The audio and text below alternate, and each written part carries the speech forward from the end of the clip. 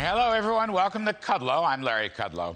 So, after yesterday's stock market holiday with the Dow up over 900 points, today's market plunge of about 1,100 points really was a dose of reality. Why do I say that? Because Jay Powell's press conference yesterday, coming after the release of the Fed's policy statement, tried to whitewash the whole inflation picture. He backed off aggressive rate hikes, and he backed off aggressive bond sales from the Fed's portfolio to curb the money supply. He basically sounded like Joe Biden, blaming inflation on Vladimir Putin and COVID rather than excessive federal spending, borrowing, debt finance, and money printing. And as I said last evening, Powell was the non-Volcker. The Fed institutionally will never admit its mistakes. And Jay Powell did some fibbing yesterday in his news conference because when he wasn't sugarcoating the soft landing or blaming Putin for inflation, he never mentioned the wage price spiral that has become embedded in the U.S. economy. And that's why he ought to appear before the new Misinformation Governance Board, along with President Biden's attack on the Trump tax cuts and assertions by Biden that $5 trillion more in BBB spending would curb inflation. No way. Anyway, I have a long list of folks who should appear before this new truth board, but that's for another riff. So, today, in the market, a dose of reality. In large part because at 8:30 p.m. this morning, the Bureau of Labor Statistics released its productivity and wage report for the first quarter. And it was a bad report.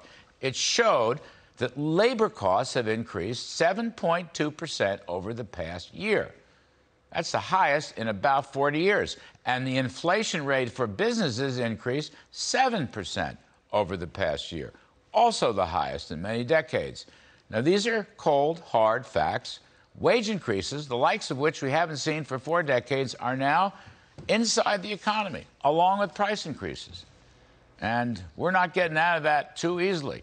This comes a day after the Fed's big meeting and news conference where none of this was ever mentioned. No mention of wages and prices. None. Zero. Bad mistake. So, stock markets got to look at it, and they reversed course, and they began to more properly worry that, yes, we have a very high and sticky inflation problem that is not magically going to go away overnight. As suggested by the Fed, and the central bank efforts to curb the wage price spiral are going to be longer. They're going to have to be much more aggressive and more economic pain than the government is going to tell us. Along similar lines, bond rates jumped up a lot today. The benchmark 10-year Treasury increased 13 basis points to 3.05%, so they broke the 3% barrier.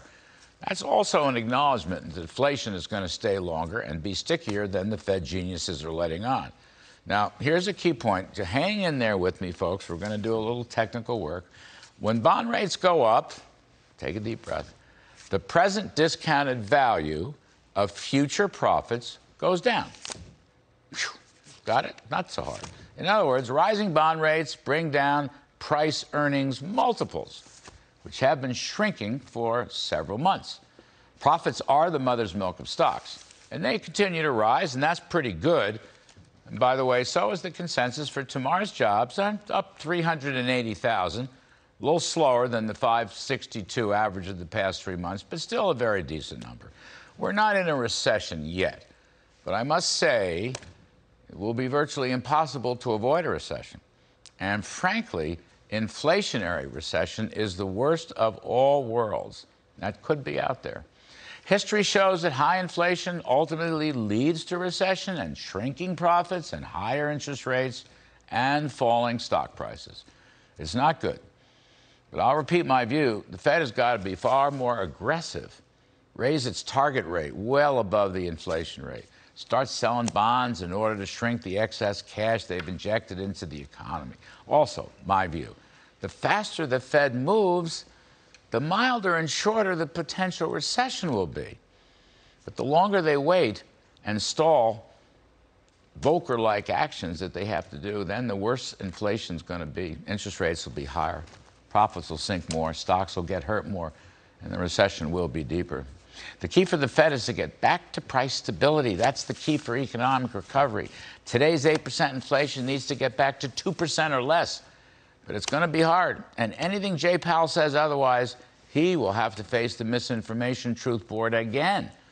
Blaming Putin and COVID and the woman in the moon is not going to work. Be honest with investors and the workforce. That's a much better approach, Mr. Powell. Now, here's the final point. It's not all on the Fed. I know it may be too much to ask, but it really would be a pretty good idea if Congress would freeze domestic spending. Another good idea, make the Trump tax cuts permanent.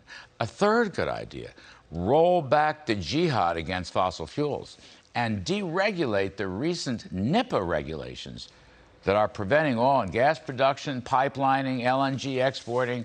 They're even stopping infrastructuring highways, bridges, roads, and tunnels. So think of this, folks. If we had sound money, if we had lower taxes, if we had deregulation, we would really make this a truly growthier economy. So save America. The cavalry's coming. I sure hope they know what to do when they get there. And that's my riff tonight.